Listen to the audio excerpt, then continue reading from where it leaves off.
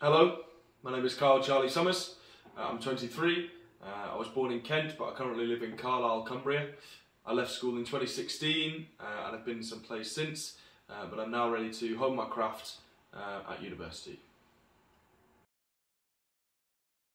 This is Ariel's monologue from The Pillar Man by Martin McDonough.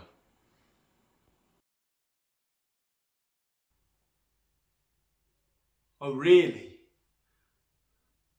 Well, I'll tell you what there is about me.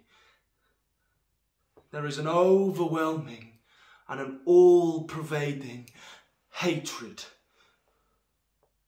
A hatred for people like you. A hatred for people who lay even the littlest fucking finger on a child. It wakes me up. I wake up with it. It rides with me on the bus and it whispers to me they will not get away with it. And so I come in early.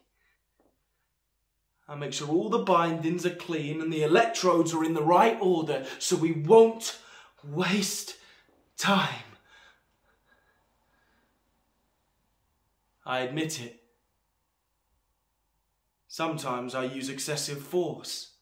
And sometimes I use excessive force on an entirely innocent individual. But I'll tell you this, if an entirely innocent individual leaves this room, they're not going to think about raising their voice to a child in case I fucking hear them and drag them in here for another load of excessive fucking force.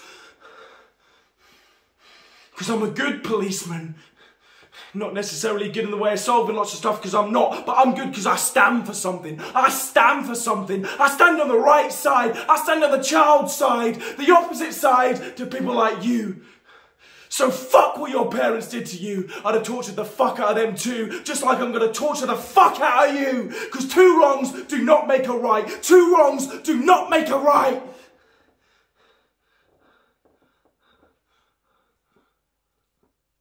So come over here, please, so I can connect you to this battery.